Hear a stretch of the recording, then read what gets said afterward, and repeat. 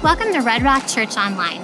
Whether this is your first time joining us or your 100th, we consider you family, and we are so glad you're here. My name is Carmen, and a few things that I love about Red Rock are the community that I experience, our collective focus on following God fearlessly, and our ability to be generous as a church because of how generous you are. Thanks to you, we are able to support some great local organizations like the Springs Rescue Mission, Cause I Love You, and the Care and Share Food Bank. We also have been able to meet some individual needs within our community. If you already partner with us financially, you are helping make that generosity happen, and you're having an eternal impact. Thank you. If you would like to partner with us, you can go to our website at redrockchurch.org and click on Next Steps. Well, today, our lead pastor, Petey Kinder, is going to jump back into A Church the World Needs Part 2. And for those of you keeping track, yes, this is our second week on Part 2. But first, we're going to do what we do every week. We're going to sing some songs of praise and gratitude to Jesus because of all that he has done for us. We are all about Jesus, and we believe that he can change everything for you because he has changed everything for us. Let's worship together.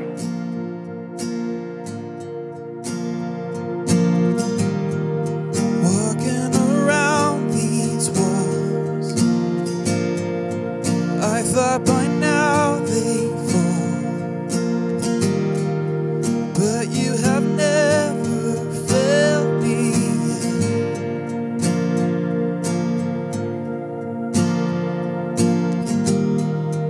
Waiting for change to come, knowing the battle's won, for you have never failed me yet.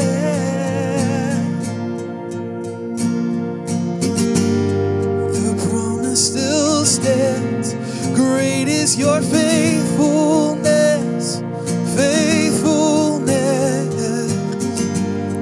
I'm still in your hands, this is my confidence, you never fail me yet.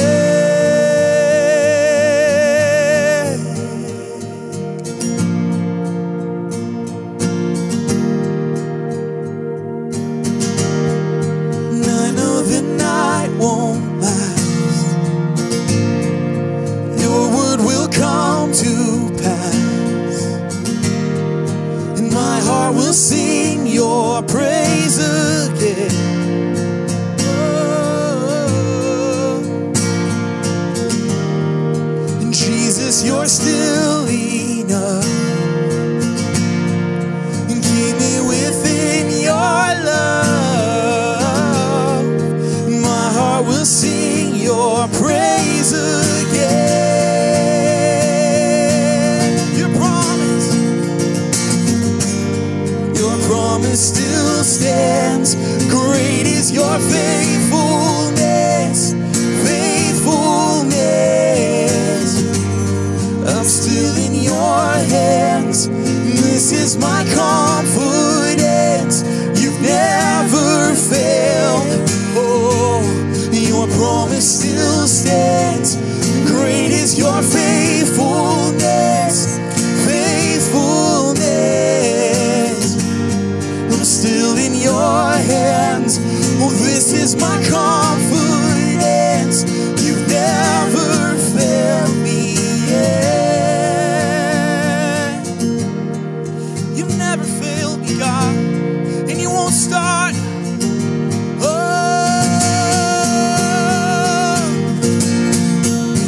all our trust is in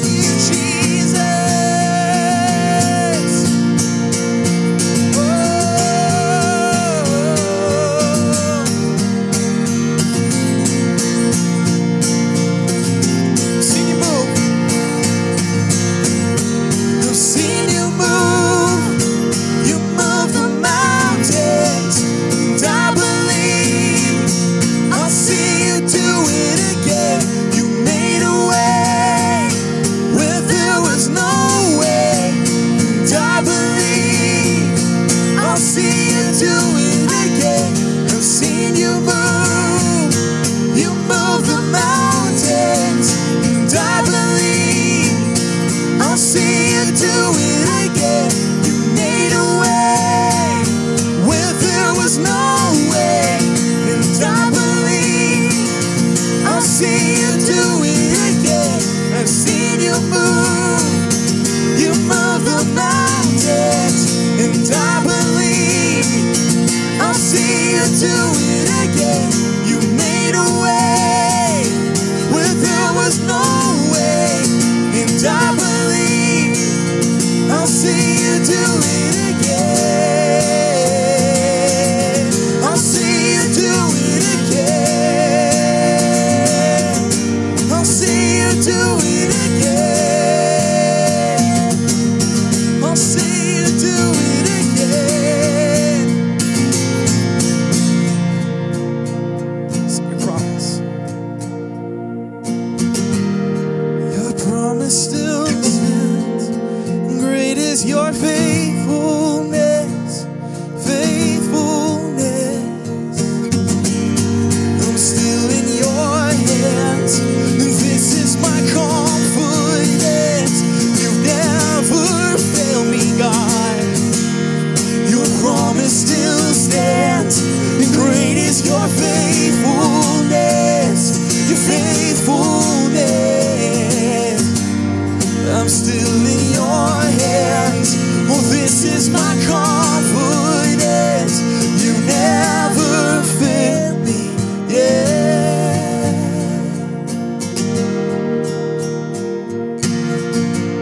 You never failed us, God.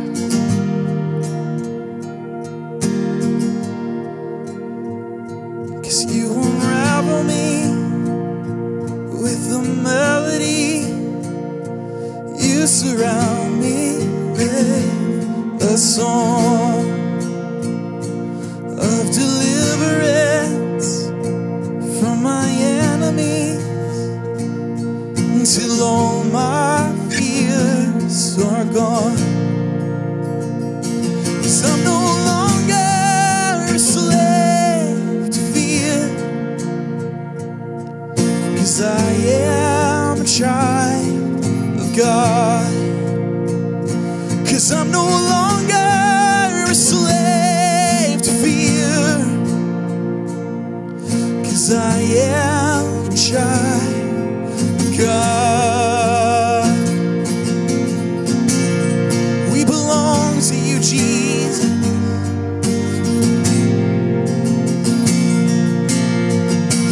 From my mother's womb, you have chosen me. Your love has called my name. And I've been born again into a family. Your blood flows through my veins. 'Cause I'm no longer a slave to fear, 'cause I am a child of God. 'Cause I'm no longer a slave to fear, 'cause I am a child of God. I'm no longer, 'cause I'm no longer a slave to fear, 'cause I am a child of God. 'Cause I'm no longer a slave to fear, 'cause I am a child of God. We are yours, Jesus.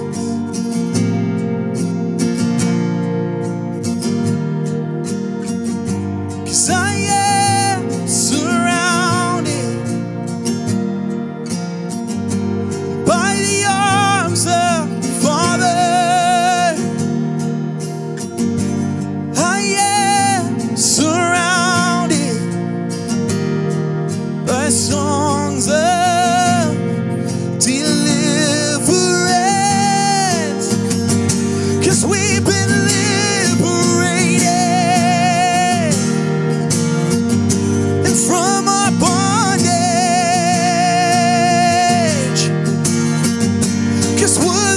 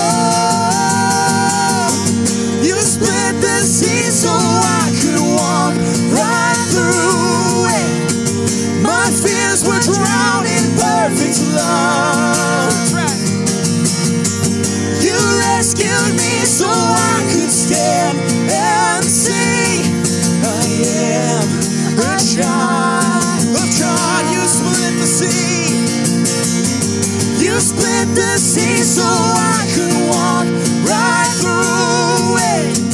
My fears were drowned in perfect love, and you rescued me so I could stand and say, I am a child of God. I am a child.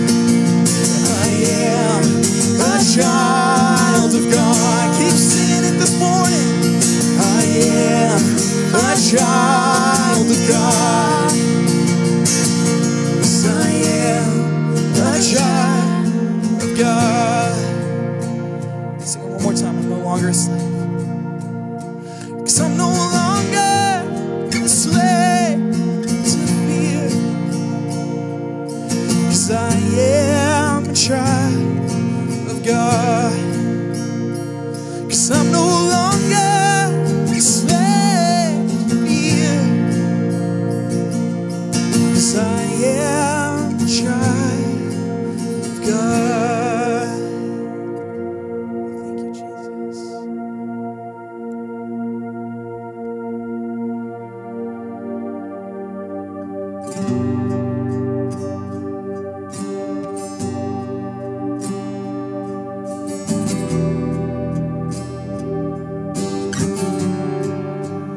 I don't wanna be afraid every time I face the waves. I don't wanna be afraid. I don't wanna be afraid. I don't wanna fear the storm just because I hear it roar. I'm not gonna fear the storm. I don't wanna fear the storm. Peace, be still. Say the word and I will set my feet upon the sea till I'm dancing in the deep. Peace, be still. You are here, so it is well. Even when my eyes can't see, I will trust the voice that speaks peace. So I'm not gonna be afraid, 'cause these waves are only waves. I'm not gonna be afraid. I'm not gonna be afraid. I'm not gonna fear the storm. You are greater than this war. I'm not gonna fear the storm. I'm not gonna fear it all. Please be still. Say the word and I will set my feet upon the sea till I'm dancing in the deep. Please be still. You are here, so it is well. Even when my eyes can't see, I will trust the voice that speaks. Peace, peace over me.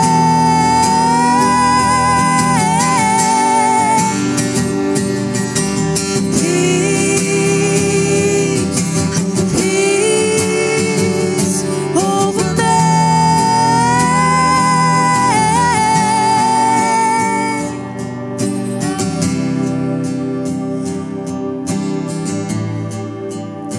You're the God of peace.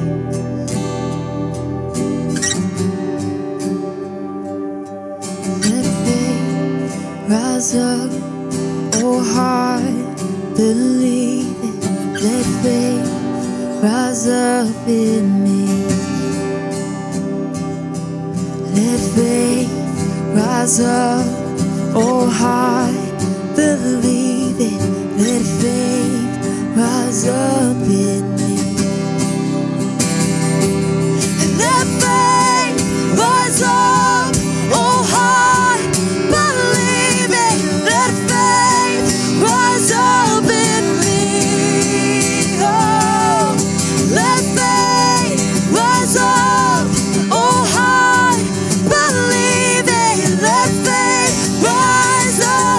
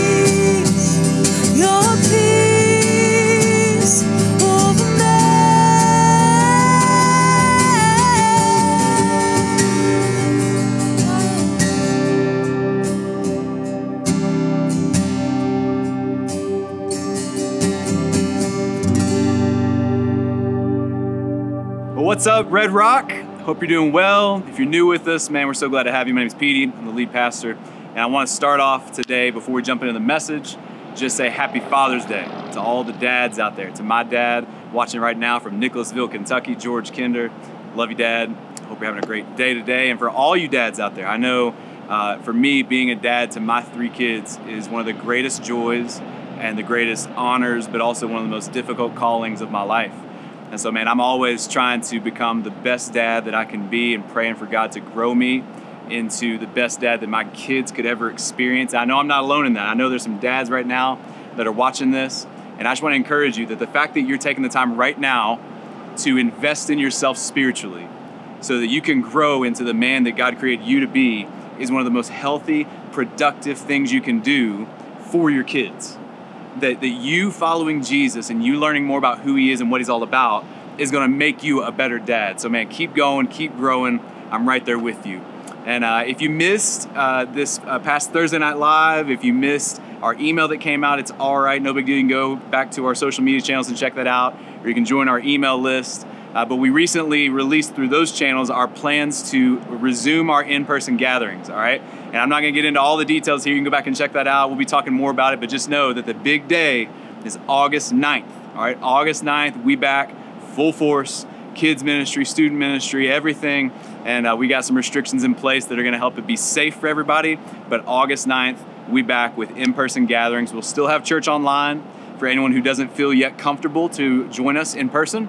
But August 9th, I'm telling you, you do not want to miss it. Put that on your calendars and be there for it. Now, with that date coming, it makes this collection of messages that we're in right now even more important, because we're about to jump back into church.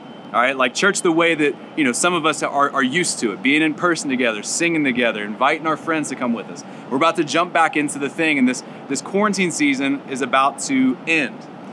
Okay, and so I know it's going to look different in some ways, and there's going to be some things that feel different and some restrictions that make it a little different here and there, but for the most part, we're getting back to normal.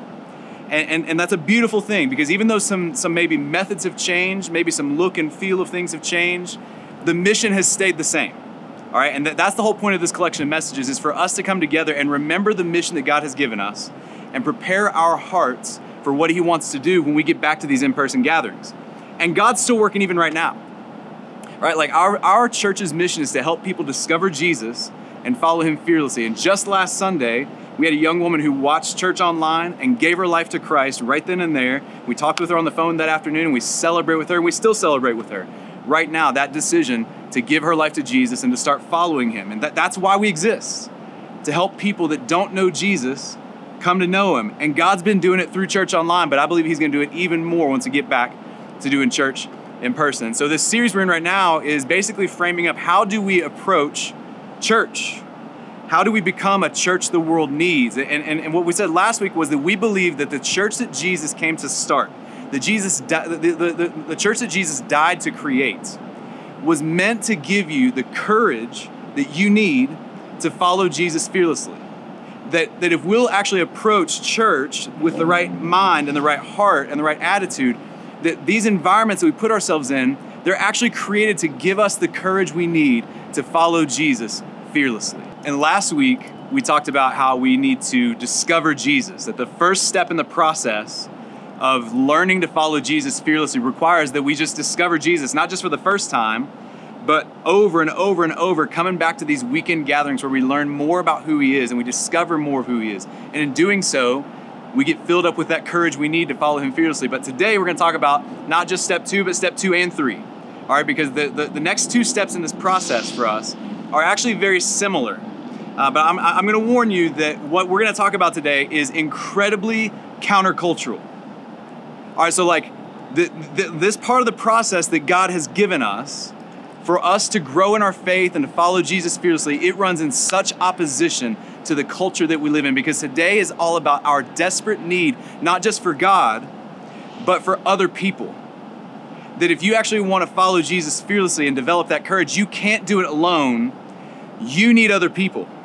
And that is so against the grain in our culture, because we live in a time and in an age where isolation is at an all-time high. There was a study that came out 2 years ago that said that 47% of Americans report that they always feel lonely. Not that they sometimes feel lonely, but that half of our country always feels lonely. They always feel isolated. That same study found that 50% of Americans, 50%, that's half of our country, reports that they do not have a meaningful conversation on a daily basis.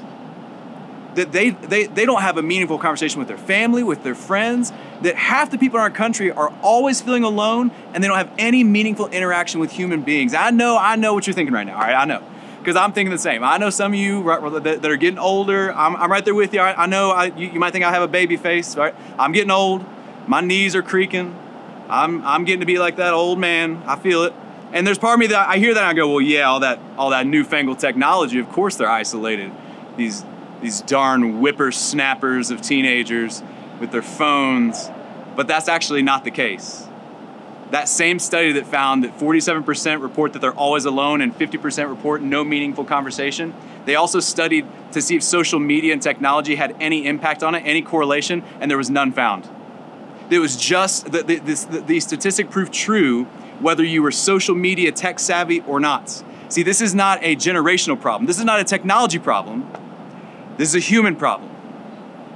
That since the beginning of time, our deep spiritual need, our deep spiritual brokenness has been pushing us to isolation. It's been pushing us to get away from people and to hide and to be filled with shame and regret and to not get to know people, to not have people in our lives. But what we're gonna see today is that if you wanna become all that Jesus created you to be, like if you wanna be the man or the woman that God created you, like when He knit you in your mother's womb and He put you together, if you wanna become the full, mature version of the man or woman that He created you to be, you have to have other people involved in that process. Today I want to show you from Luke chapter 10, and this is an instance from the ministry of Jesus where up to this point, Jesus has been gaining followers like crazy. All right, people are loving coming to discover more of Him. They're loving His teachings. They're loving for themselves just coming and learning more about Jesus. But now He's going to turn the tables a little bit and He's going to call them into a deeper understanding of who He is. He's going to call them to take a step in becoming a fearless follower of Jesus. Look at what He does in Luke chapter 10, starting in verse 1. It says this. It says, the Lord now chose 72 other disciples, other followers, other people that had come and given their lives to Him, and He sent them ahead in pairs to all the towns and places that He had planned to visit. And these were His instructions to them. He says, the harvest is great, but the workers are few. So pray to the Lord who is in charge of the harvest and ask Him to send more workers into His fields. Now go. And remember that I'm sending you out as lambs among wolves.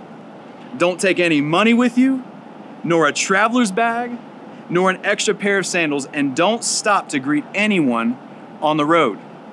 So just put yourself in their shoes for a second. Like, you're a new follower of Jesus. You just discovered who He was, and maybe that's you right now. Maybe you're watching this, and you just made the decision recently to start following Jesus, and you feel like you're new in this whole thing. And all of a sudden He says, all right, that's cool that you're coming to learn about me. That's cool that you're coming to discover me, but let me tell you what's going to take. You need to grab a friend. You need to pair up with somebody, and I'm going to send you on a mission. I mean, that would be so terrifying, right? And I love how Jesus does this. He's like, not only are you going to go out on a mission, you're going to go out on a mission, and it's going to be a little hard. In fact, I don't want you to take any extra money, no extra shoes, no extra bag, and don't stop and talk to anybody on the road, because what Jesus is saying there is he wants His disciples to be able to focus on two things: God and the person next to Him. God and this other person, this person that they're linking arms with on a mission together. He doesn't want anything else to distract it. And maybe you've been on a trip before with somebody that like you kind of know, but you kind of don't. And it's kind of awkward, right? I just a few years ago, I went on a just 2-day trip to New York City with a friend of mine who was really more of an acquaintance than a good friend.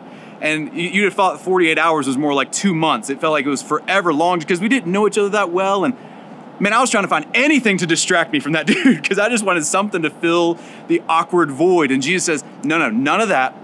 Focus on the mission I've given you and focus on the person I'm sending you with. Because if you want to grow, you need someone else. In fact, and so the way we say it at Red Rock is what you need is you need to connect on a team. You need to connect on a team. You need some people that you can link arms with and do something together. You need some people that you can kind of consider family, that you get to know them and they get to know you, and together you do great things for God and you see God do great things through you. That's actually what you need when it comes to this next step in your spiritual journey. It's not just showing up on the weekend, it's linking arms, it's connecting on a team, because when you do that, church starts to feel like family. Church starts to feel like home. Like for me, I remember when I first started following Jesus. And I didn't really know much. I mean, I didn't know the guys that I was hanging with. I didn't know the guys speaking to me on stage. I didn't know anything about the Bible, but I was loving Jesus. But man, the minute I started serving, the minute I jumped onto a team, everything changed. And let me tell you, what they had me doing at church at the very beginning, when I first started following Jesus, it was really technical. It was really complicated. I was on the chair setup and chair tear down team. It was super hard, okay? Like big deal, right? Like anybody could do it, but it made all the world a difference. Because all of a sudden for me, this place that I had always been afraid of, this place that I'd always been kind of intimidated by, it started to feel like home. I started to get to know some people. They started to get to know me, and I started seeing God use me in ways that I never thought he would use me. And from there, they asked me to serve on the production team, to run the soundboard. I'm like, I don't know how to run a soundboard. But they taught me, and through that process, I got to know more people, and more people knew me, and I started seeing God do all these incredible things as I was linking arms with these people, as I connected on a team. And before you know it, this young punk of a kid that didn't grow up in church and didn't know anything about Jesus was on a team, serving in church, and church felt like my second home. I mean, these people started feeling like family to me. I'm telling you, when you have family backing you up in your journey of following Jesus, it'll give you the courage you need to follow him fearlessly. And that's exactly what happens to his followers. Look at the next verse. When they come back from this mission, after they've connected on a team, they've linked arms, and they went out and they did something incredible that Jesus had asked them to do, look at what happens in the next verse. Verse 17, it says, when the 72 disciples returned, they joyfully reported to him, Lord, even the demons obey us when we use your name. They're shocked. They're like, Jesus, it works. Like when we go out and we link arms with other believers and we go and we say we're going to do something great for God, we're going to love people like Jesus loves people, incredible things happen, and they're so filled with joy, like their lives are changed. And then and Jesus responds to that. I love this next verse, verse 18. He says, yes, he told him, of course. And he says this, he says, I saw Satan fall from heaven like lightning. But look, I have given you authority over all the power of the enemy, and you can walk among snakes and scorpions and crush them. Nothing will injure you. But don't rejoice because evil spirits obey you. No. Rejoice because your names are registered in heaven. I love that explanation, that when these disciples come back and they report how joyfully this whole thing was to them and what it did for them, Jesus says, yeah, that's the thing. Because when you're connected, you can do anything. Like when you're linking arms with other people that love Jesus and you're on a mission together, it gives you the courage to overcome anything. And you know, Jesus doesn't literally mean scorpions and snakes. He's talking about all the crap that this world throws at us. He's talking about every hard circumstance that you've ever experienced. If you experience it alone, good luck. But if you experience it when you're connected with other people, when you've got a family to support you in it, you can get through anything. God can do incredible things if you'll step out of yourself and connect on a team. And honestly, our church has so many stories of this.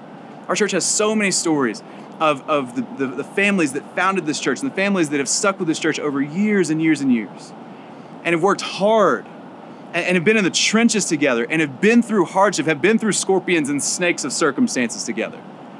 But together, they've seen God do incredible things through them. And now because of that, we have this beautiful church in the middle of Colorado Springs that's poised to make a difference. I'm telling you, when you connect with other people, God does something inside of you that is so incredible. You start to see God move in such a powerful way. It gives you courage like you've never had before. But I love how Jesus ends that. Jesus does not say that the point of this, that the thing you should celebrate is the work you're doing. It's like for us, you know, we're trying to reach people for Jesus. And we love it when more people show up and hear about Jesus, but that's not the thing that we rejoice about. He pushes it a little further in to more at the heart level, the thing that really unites us. He says, don't rejoice about the evil spirits obeying you. You should rejoice because your names are registered in heaven. that when you link arms with other people in the church and you become part of this family, you realize that the number one thing we all have in common is that we were lost and now we're found. We were dead in our sins, but now because of Jesus, we're alive. Our names are registered in heaven, that there are people in heaven that know about us because of what Jesus has done for us. And that's the thing that we come back to every time. I love that transition because Jesus is already starting to lay the groundwork for us, that when you start following him and you connect with other people on a team and you start serving together, you start seeing that your faith grows deeper. And God actually starts pushing you to even greater levels of trust, even greater levels of growth in your life. Fast forward just a few years for these followers of Jesus, and you see that things have changed pretty quick, that God has pushed them into an even deeper relationship with him. You see that everything has changed just a few years later when we pick up in Acts chapter 2. And this is when the movement of Jesus is exploding and they're seeing God do incredible things and the church is growing. But look at those same followers that were previously sent out in pairs, right? Those same followers who had connected on a team, all of a sudden Jesus has done something so much more with them. Look at Acts chapter 2, starting in verse 42. It says this. It says, all the believers devoted themselves to the apostles' teaching and to fellowship and to sharing in meals, including the Lord's Supper, and to prayer. And a deep sense of awe came over them all, and the apostles performed many miraculous signs and wonders. And all the believers met together in one place, and they shared everything they had. They sold their property, they sold their possessions, and they shared the money with those in need. They worshiped together in the temple each day, and they met in homes for the Lord's Supper, all while praising God and enjoying the goodwill of all the people. And each day, the Lord added to their number daily those who were being saved. That went from 0 to 100 real quick. I'm telling you, they were just barely discovering Jesus a bit ago. They were going out in pairs of twos and seeing God do incredible things. And all of a sudden now, you fast forward a few years, and they're selling their homes and giving the money away. They're meeting at church every day and worshiping together. They're bringing believers into their homes and they're sharing meals. They're doing life together. They're sitting in circles around the fire pit talking about all these incredible things that God is doing. You see, you're seeing what it looks like for people to grow. The way we say it here is you need to grow in a group. You connect on a team, you start serving together, and all of a sudden you start seeing that, there's so much more to grow in. There's so much more to discover about this relationship with Jesus, and you need other people to do it. You need a crew of people to sit around, a group, a circle to sit in, and talk about what God's doing in your life. You need a group of people to sit in and to process through the Bible you're reading and the sermons that you're hearing. You need a group of people that can call you out, that can get to know you. They can get to know the real you. Right? Like, not the fake you that you put up at work, not the fake you that you put up in front of your neighbors, the real you. You need a group that can get to know you inside and out and help you grow into the person God created you to be. And for me, this is when everything changed. I'm just telling you, like, as one broken Jesus follower to another, when I started coming to church and listening to messages and being a part of that, my faith grew for sure. When I started serving, my faith grew, and I connected on a team, my faith grew. When I got into a group and started letting other people in on the real me, the raw version of me, and I started letting people challenge me and hold me accountable, and I started processing my faith out loud with other people, that is when my faith took off. And the same happens for so many people that call this church home. That is the story of so many people, that their faith grew once they got into a group and they started growing together, because that's how God created it to work. And I know what you're thinking right now, because I think the same thing. If I'm in your shoes right now and you're not already on a team and you're not in a group, I know that you're probably thinking, what if I get on a team and in a group with a bunch of people that are nothing like me? Right? I get it, because that's scary. That's awkward, but that's the beautiful thing about Jesus, is that when Jesus stretched his arms out and he died on a cross so that you and I could be forgiven and free, he brought unity to all backgrounds. He brought unity to all skin colors. It doesn't matter who you are, where you've been, what your past looks like. When you come into the church, when you come into the family, we are all united under the most important thing in the world, that God loves us in spite of our sin. That God loves us in spite of all that he knows about us. We're united under that. And so, man, you can be in a group with people that aren't like you. You can be on a team with people that aren't like you because you actually have more in common with them than you do anyone else. It's that Jesus loves you, and now you're ready to follow him. And that's what it takes. If you want to become the follower that Jesus created you to be, you can't do it alone. You're going to have to step out of your comfort zone. I'm telling you, you're going to have to step out of your comfort zone and connect on a team and grow in a group. So as we get ready to jump back into our in-person gatherings, one of my biggest prayers as your pastor has just been that we would all take a next step this summer. Not knowing how long quarantine was going to last, how long coronavirus was going to be a thing that we have to deal with, it's just kept getting longer and longer and longer. And the longer it's gotten, the more I've prayed that God would do something in your heart and in your life to cause you to have the courage to take that next step in fearlessly following Jesus. I honestly don't really want us to come back the same church. Not because there's anything wrong with us before, but I don't want us to come back the same church because I want all of us to have grown closer to Jesus. I want all of us to have taken a next step. And so that's where I'm saying, man, from me to you, can I please just encourage you right now, if you're not on a team or you're not in a group, take that step. Man, we got teams left and right. You don't have to know the expertise of how to do it. We can teach you how to do everything, whether it's kids ministry or student ministry or guest services or our production team. And honestly, even if you don't want to come back to in-person gatherings yet, you're not ready. We're going to have an online team that's focused on reaching people and praying for people online and engaging with people online. We got tons of opportunities for you to step up and join a team. And I know right now in the summer might be a hard time to join a group, but go ahead and click that step anyways. Go ahead and take that step so that we can get you ready and plugged into a group when they start back up in August or September. Don't let anything get in your way. Let's come back from this season a more engaged church.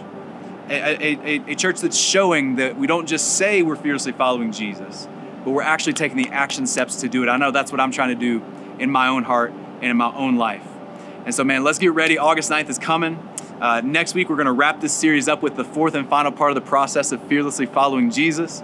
And let's get ready, man. I'm telling you, August 9th is going to be a big day. You don't want to miss it. So, man, let me pray for you. Let me pray for our church, and we'll wrap it up. Jesus, we love you. And we are grateful that you don't let us stay in isolation. God, I'm grateful that you haven't let me remain in isolation, that you've drawn me into community over and over throughout the course of my walk with you, and the ways that you've grown me through that community, the ways you've grown me through other relationships. God, I want that so bad for our church. So I pray for the person right now that's on the other side of this camera who's scared, intimidated, or nervous. God, I pray that you help them to take that step to fearlessly follow you and trust that on the other side of that step of faith is a reward. On the other side of that step of faith is a greater relationship with you and greater courage in fearlessly following you. God, we love you so much. I pray for our church as we get ready for August 9th, as we get ready to regather together in person. I pray that you make that a special day for us. I pray that be a day when we see that our mission has not changed and that people come to know you like never before. God, I pray for this next year of our church, that we see more people discover who you are and more people fearlessly follow you. We know it's possible. We know you want it more than we do. And so we ask for that, and we believe that it's possible. God, I pray for the person that's watching right now who isn't quite sure what they believe. God, I pray that their curious heart would continue to burn for you. I pray that they'd feel even in this moment that you're real, that you're not a fairy tale, that you're not a myth, that you came and you lived in history, and you're real, and you're the way, the truth, and life. God, I pray that you keep that curious heart burning in them as they keep discovering more of who you are. We ask all this in Jesus' name. Amen. Thanks for joining us for Church Online. If you need anything or a prayer request or to talk to someone, go to our website at redrockchurch.org to the info bar. There's someone available to talk with you right now. If you want to stay connected with us throughout the week and get updates on the church, follow us on social media at Red Rock Church. We love you. Have a great week. See you next time.